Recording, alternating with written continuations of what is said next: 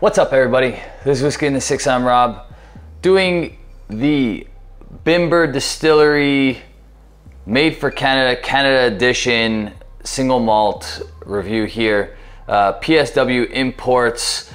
My buddy Travis sent this bottle to me a while back. Jeremy and I tasted it and were absolutely blown away.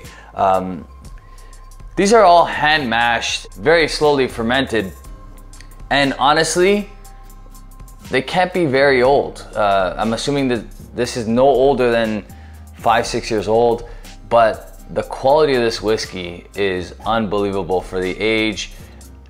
If I didn't know better, I would think this is a 20-year-old whiskey. And I'll explain that in just a sec when I nose it and taste it. Okay, so incredible amount of tropical fruits on this one. Pineapple, papaya,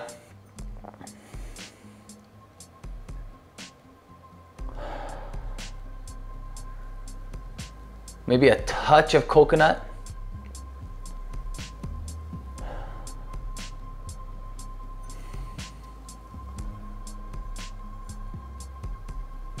really sweet nose, almost like a mango syrupy kind of note.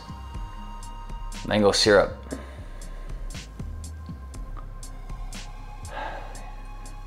Beautiful nose. It's all ex-bourbon cask as far as I know, but the color would suggest that there's something else going on, although this is entirely natural color, unchill filtered, 58.7% on the palate.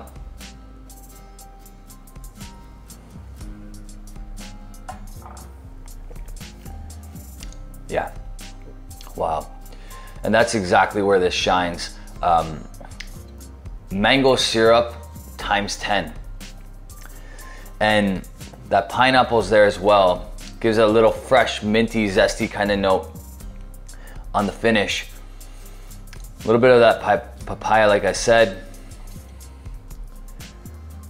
Wow.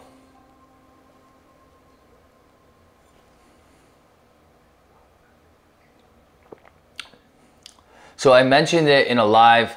The live was actually taken down because it went too long. I don't like having 3-hour, 4-hour lives sitting on the channel.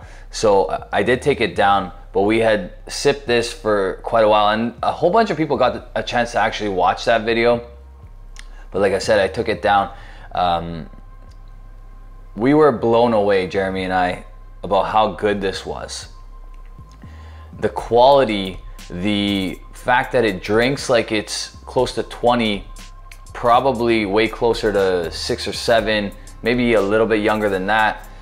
At 58.7%, you don't have to add a drop of water.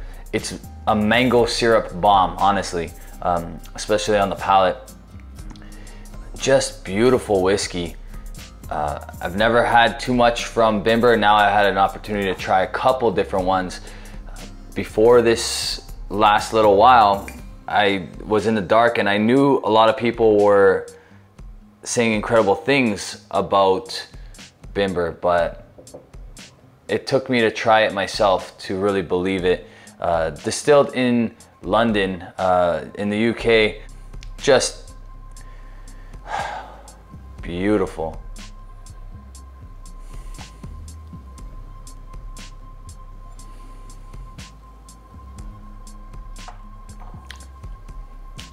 It's shocking, honestly, it really is shocking how good this is.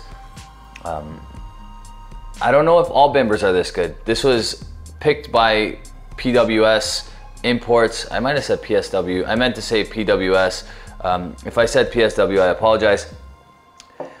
But PWS Imports picked this cask, and honestly, good on them and good on Bimber for allowing them to pick something of this quality, because it's mind-blowingly good. Definitely a honey barrel, although I shouldn't say that because maybe all of their whiskey is this good, but this one's definitely excellent. Right, about 140 to 150 bucks depending on where you buy it, and that's Canadian dollars. In Canada, it's a Canada edition, so obviously you're not going to be able to get this outside of Canada, but if this is an indication as to what to expect from Bimber, it's a blind buy every time. I'm gonna replace this bottle for sure. Honestly, really impressed. I have to give this like a 91, 92.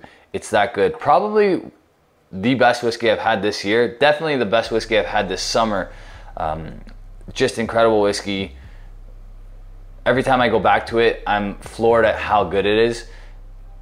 I have no reason to like this more than anything else, and to be honest with you, I wasn't expecting very big things. I've heard good things, but I'm always a little bit skeptical, and this is just delivering on so many levels. So excellent whiskey.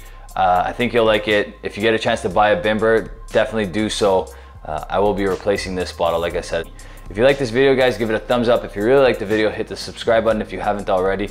You can hit the bell to get notifications for when I do release a video. You can follow this channel on Instagram, Twitter, and Facebook. And you can support this channel on Patreon.